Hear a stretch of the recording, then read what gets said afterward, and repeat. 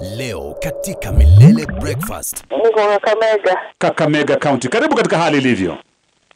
Asante sana. Masi. Yes, okay. Daktari Jalango hapa. Hebu nipatie shida yako. Yeah, my problem is nimekuwa nikidate this man for 2 years sasa. 2 years? Yeah, almost 2 years. You're turning to next month. Okay. Yeah, sasa ilifika mahali like almost a month ago or two. Akaniambia he's depressed, he's having some personal problems. Sasa nikamuuliza what are the problems, like if you can share with me. Ataniambia tu baadaye kisha hiyo. Okay. So nikampatia like 1 week, aniambia he didn't tell me anything. Baada ananiambia tu ataniambia. So I got concerned. All right. Okay. So since I'm close to the cousin sister, nikasema wacha nimuongeleshe because I needed to talk to someone. I was getting stressed. All right. Kwa hivyo ile stress yake ilikuwa pia wewe inakuambukiza stress. Of course, yes. Yeah. Sababu sasa amekataa kuniambia ni nini na stress. Kwa sababu mkiwa pamoja for 2 years Mwakideu. Ndio. Chochote ambacho inafanya your partner. Ndio. Directly pia inakufanya. Kinakusumbua roho yako. Inakusumbua. You don't want to date mtu mwenye ako chini. Wewe unamfurahi.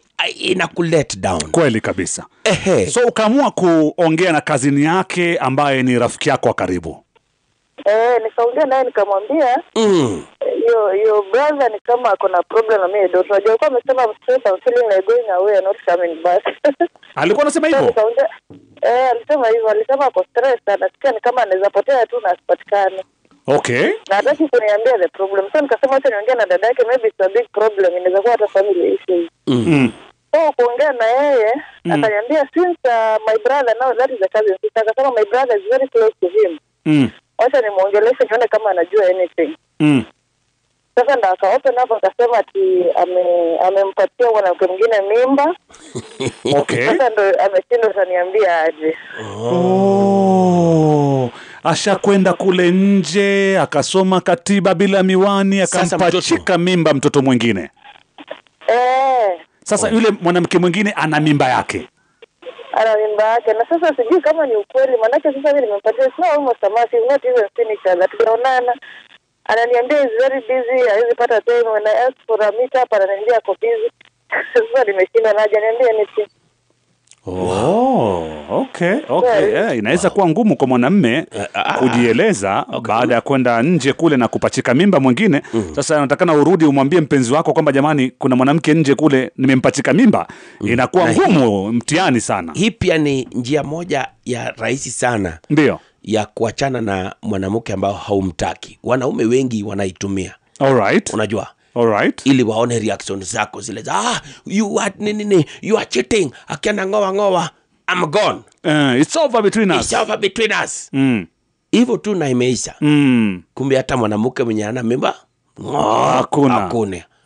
Unanipata? So umekaa pale unamwangaliaga kwa mtandao kama atayapeleka, atatapost kitu ya hospital maternity ama nini. Hamna lolote. Hakuna kabisa. Kumbe kulikuwa hakuna mimba. Hakuna mimba. Alikuwa anataka kukutoka tu. So ulikuwa unataka tukusaidie namna gani my dear?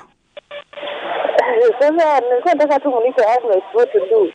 Sababu I don't know, nimekuwa nikifikiria even to just to let him because amekataa kunimit kabisa. Hebu nikuulize. For 2 years you know where he works. I know everything. I know his family. I've gone to his family functions and everything. Very good. Now it is your time to confront him. It is your time to confront. Lazima uende muulize. Kwa sababu you are still amuulize ama angoje amwambie mwenyewe ile hata mwambie unasikia hata kutaki kukutana, hataki kuweka kikao. Lazima kama wewe mwanamke you have to stand. You could be waiting for somebody. Unaweza kuna ngoja mtu mwenye anakutoka ama unataka utangoja paka lini? Unanipata? You must know the truth now. Hata kama ni kwenda kwake ama ni kwenda kwa kazi, mwambie I've called you, I've come here for a meeting. If it is an issue inatukumba sisi wote. You are tell me my position. Goja, my dear. Huyu boyfriend amekwambia umsubiri kidogo depression yake amalize ama amekwambia nini? Hivyo ameniambia just find some time and we talk. How long have you been waiting? It's almost a month now. A month unataka kuniambia a month? Bado ameambiwa subiri. Asubiri paka Subiri, nini? napitia mambo mengi moyoni na maishani mwangu. Subiri. Wakileo, mimi na wewe tunafanya kazi hapa, si ndio? Leo hii nikiwa niko chini ama uko chini, inatu affect sisi wote. Unanipata? Kama jana. So lazima uniambie Jalas, hii pombe yako ya weekend wachana nayo, inapoteza roho yako kabisa. Maoni yako msikilizaji, unadhani kwamba unaitwa nani madam? Naitwa Masi. Unadhani Masi mfate mzee wake, amwambie wazi, mzee, mimi nimesikia umemtunga mwanamke mimba kule nje, ni ukweli, hii ndio inakusumbua roho? Asiseme hivyo kwanza, amuite kikao, wakae chini kwanza wa discuss, kisha drop the bombshell. Milele FM, hello. Hello. Hello. Huyu naye anajisikiza sana. Milele FM, hello. Chairman. Unadhani Masi muite mzee amwambie ama vipi, ama ngoje bado? Mimi kama mheshimiwa Steve Marika Chairman, mimi nasema ngoje kidogo, kwa sababu unajua tena wanasemanga haraka haraka ina baraka. Vile Jalas amesema awali, ndio amuite kikao, amueleze, mume wangu, mbona siku hizi umebadilika? ABCD za kitambo sioni, unaona? Ndio. Na kama kuna tatizo lolote, mume wangu, mimi niko hapa kwa ajili yako na wewe uko hapa kwa ajili yangu. Hamna haja tufichane. Eka kinaga upaga wazi, nijue ni nini ambayo inakukumba, nione kama naweza kukusaidia ama tunaweza tatua. Tena kwa mpigo zaidi. Je, uko na mke mwingine labda nje? Je, kuna mwingine umempenda labda umempata nje? Je, una mwanamke labda umemtunga mimba nje? Chochote kile ambacho kinakupitia katika akili yako, mume wangu, niambie. Kiujanja tu. Milele FM, hello. Halo. Halo. Sema. Hapa mimi naitwa Vincent Umweri. Utamwambia nini Masi? Na mimi nachangia. Unajua kuna kitu mtu utanyamaza kikume kwa roho. So yeye anafaa aenda amuulize. Ndio. Waongee na yeye. Ndio. Amuulize. Ndio wasaidiane. Asante kwa maoni yako pia. Milele FM, hello. Haya, huyo yake imekatika tayari. Maoni yako ni gani katika hali ilivyo leo hii? Utamwambia Masi namna gani? Hello. Hello, Milele FM. Sema baba. Vipi Alex? Safi tu sasa. Ndio. Ile kitu ningemwambia Masi asiendelee kuja sana. Ati? Masi asingoje. Okay.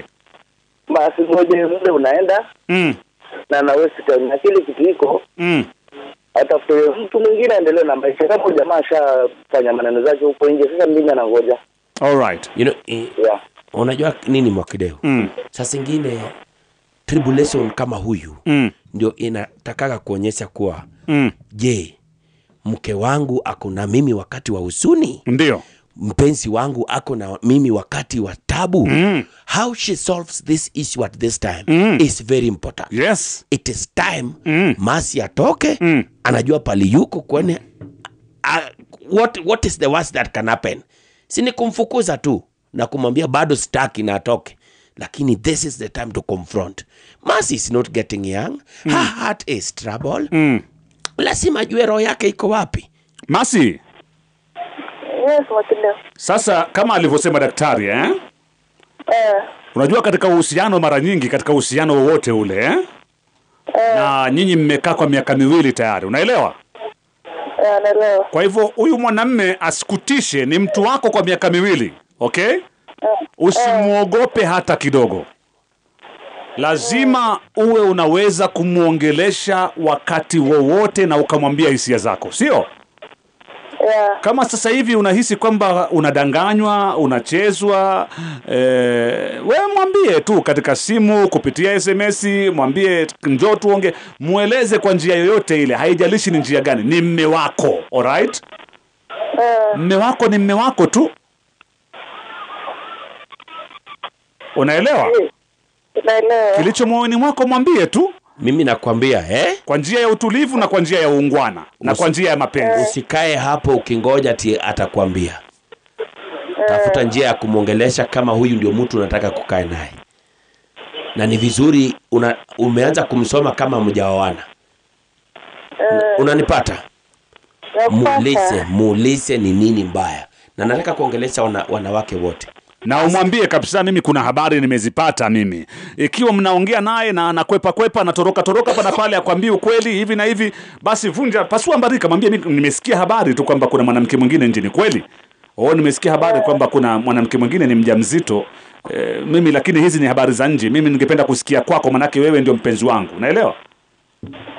Usiende na ghadhabu. Nenda na upole mwingi sana. Enda mwambie tu baby. Kwa upole tu. Baby, I really need to meet you. Nini muongele. Na je nikuulize? Kama kweli kuna mwanamke mwingine. Na kwambie kweli ana mimba. Unapangaje? Hapo sasa ndo confusion inatokea, but sasa akinielezea tu what really happened and what led him to that, maybe you can reach an agreement. Vizuri. Usiende na ghadhabu. Nenda kwa upole tu, si unampenda? Nampenda sana. Basi nenda kwa upole tu na muongee na kwa upole tu, lakini usimfiche lolote. Sawa? Sawa, tashukuru. Nenda kwa mpigo zaidi. Na ndo hali ilivyo, msikilizaji. Your party, what will you do? Yes. There's another woman. Yes. Hapo ndio very challenging. Kweli? Hapo ndio very challenging. Hapo ndio bibi yako kuna wanawake wengine by the way hata kuja kwa hali ilivyo. Amesikia tu kwamba umemtunga mimba mwanamke nje huko. Hata ndo hapo amekublock na hata ongea na wewe na ndo amepotea na ndo ameenda. Usiwahi kuwa na haraka hivyo. Usiwe na haraka sana pia. Tulia. Mkae chini. Kweli? Mwambie nimesikia uko hivi. Yes. Unapanga aje? Yes. Unaweza stukia hata ndio mwanzo ya mapenzi yenyu. Kabisa. Na yale majukumu ya yule mama hata nakuachia kwa mkono. Kabisa. Wewe ndio sasa yule lazima kuongeleshe ndio muongeleshe. Kabisa. Usitupe mbachao kwa msala upitao. Ati? Usitupe? Mbachao kwa msala upitao.